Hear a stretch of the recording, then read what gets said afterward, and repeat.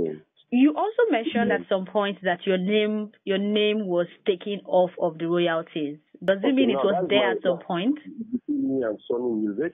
When Davido recorded Fire and I approached him like, yo bro, that is my record. What are you gonna do about it? He was like, oh no problem. I'm gonna put you on 20% and you'll be getting royalties. I was like, oh okay, great, fair enough. Let me send the documents over from Sony. Sony contacted me. They sent the royalty documents to me. I signed 20% was mine. I'm going to send everything to Benny Arch. Everything. I signed my 20%. This was 2 years ago. Fine. Alpha Sony, where's my money? He said Davido has refused to sign his 40% percentage claim of the song. I'm like, okay, well, David, how far signed it? David refused to sign. He said the royalties are from his daughters, that he's keeping his royalties daughters. I'm like, okay, this guy's not willing to talk. Let me just allow that one for now and mind my business and handle other things. Next thing, fast forward to 2 years later, I contact Sony. I tell Sony, that was before they released Risky.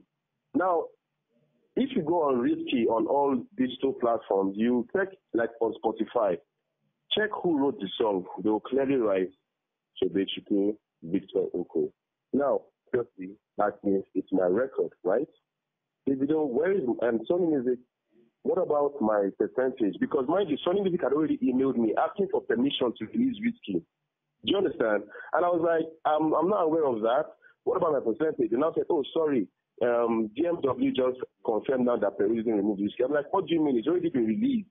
And Peruzzi is the owner of this song.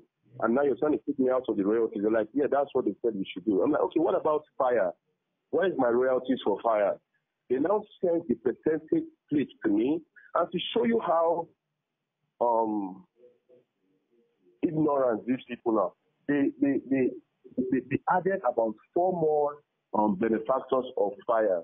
Whereas where the split is supposed to be at least 100%, it was 165%. And they took out Golden Boy Entertainment from those royalties. I immediately captured that, and Sony will be hearing from my lawyer soon.